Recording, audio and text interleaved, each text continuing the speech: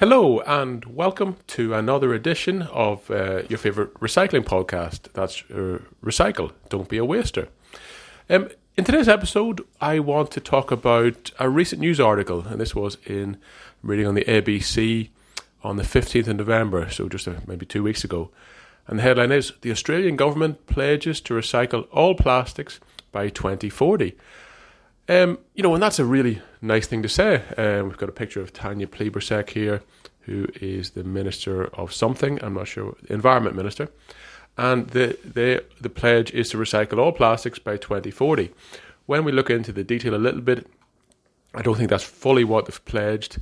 And I think they might be suggesting they will recycle all virgin plastics, which means new plastics. So I think we need a bit of detail on that and whether they just mean we'll recycle things once, which is clearly very different.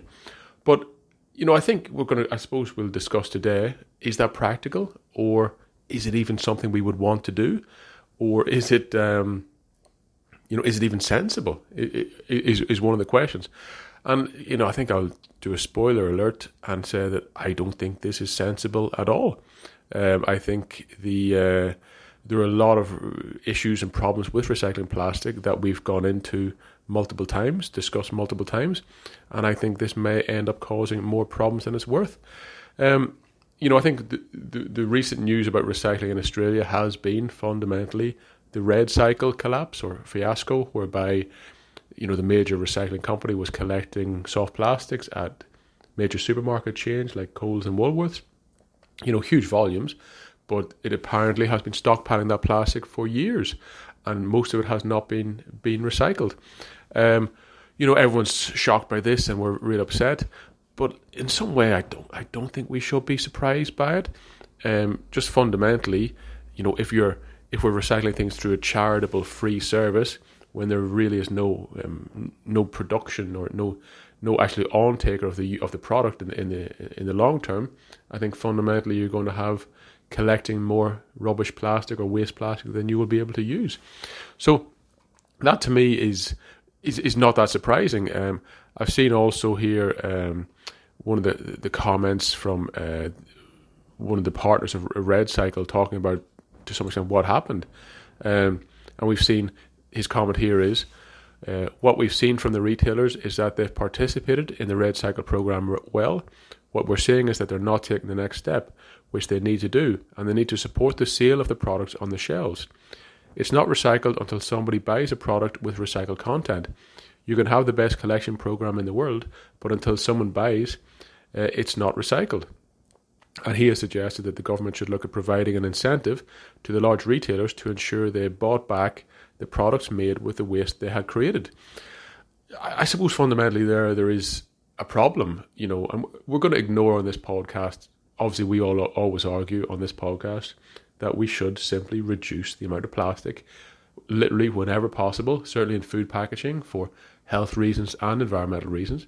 We should, use aluminium and we should use glass, which are clearly much easier to recycle, much more economically sensible to recycle, and much less limited health impact. But I suppose we are where we are. You got to play the ball from where it lies, and the problem with this plastic, soft plastic, is almost the definition of junk. It is very low grade plastic, and it cannot generally or realistically it cannot be recycled into anything of much use, and hence Redcycle traditionally have made very low grade products with it that are usually donated or given away, such as insulation, such as plastic street furniture like park benches, and those sort of items, of which there's, to be honest, not very much of a market at all. So the idea that we can get this product back onto supermarket shelves, to me, I don't even think that's a plausible scenario. Very low grade packaging that we shouldn't use. Why would we want it back on our shelves? I would be much more in favour of absolutely reducing down the plastic packaging, by 99%, putting sanctions on that stuff, and then incinerating whatever the remainder plastic is. So, is it plausible that we can recycle all of it? Again, let's assume that we're not massively reducing it. Can we recycle all of this plastic by 2040? I suppose the major gap, which Mr. Hodges has touched on, is that we don't have an industrial base. And we don't have an industrial base anymore in Australia. And that fundamentally means we have nobody to use this waste plastic to make other products.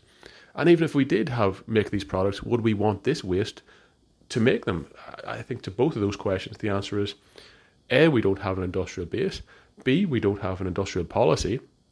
And I really cannot see the Labour government promoting an industrial development policy because, we've set these very strict climate change or, carbon emissions policies.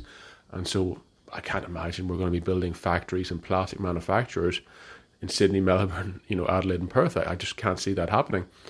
I cannot see with the current volumes being able to produce, to develop enough indigenous or national industries that will use this plastic product to make useful further products that can be sold on a commercial basis.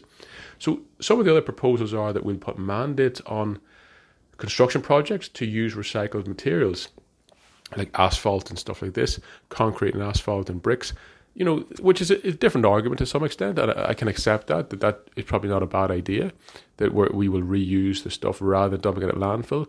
That sounds sensible. But when we get into the area of plastics, again, I have to query how sensible that is, because we're trying to find a solution to a problem that really I don't think has a solution. I think the only solution to the problem is to reduce the sheer amount of plastic. And secondly, I think we should embrace incineration. Of course, this is not saying we shouldn't recycle plastic bottles. We shouldn't recycle plastics that can be recycled, which we're currently doing through commingled bins and also through return and earn schemes for bottles. But when we get into the realms of soft plastics, the sort of stuff that cannot go in your commingled recycling bin at home or business, you really are getting into the realms of we're wishcycling fundamentally, and what we may end up making the bad problem worse if we double down and say we will recycle all of this stuff. I think it will give a false impression to consumers and businesses. I think it will make people feel more comfortable continuing to use plastic if they think it's clean. Let's be honest, over the last 2 or 3 years, when people have been dropping off their bags at Woolworths, they've put some effort into doing that. They've gone in there, they've driven to the store, they've collected their bags, they've put effort in, and they've done that to feel better in some way, to feel better about the environment or their own choices. But the reality of it is that it was fake. It wasn't actually getting recycled the way they believed. And so maybe what we were doing was we were just encouraging people to actually use these products more. I think we should really accept the reality and say, maybe these things aren't that easy to recycle. Maybe recycling these products is difficult, if not impossible. And if we do recycle them, we end up with stuff that we still don't want. So we've just changed its form from one thing we don't want to another thing we don't want, whilst investing, transport, energy, facilities, millions of dollars. So, all I can think there is what we're doing is we're continuing down the same line of kidding ourselves, thinking more regulations will help, when we're not actually answering the real question, which is, should we be using plastic at all? Should we be using plastic in the volumes that we do? Should we be recycling it at all if it isn't commercially viable to recycle it? So those are my questions, and I think I would like to see the government really dig into that and actually discuss those questions rather than pushing. We will mandate, we will make the private sector do something. Let's be honest, the private sector is struggling through a cost of living crisis.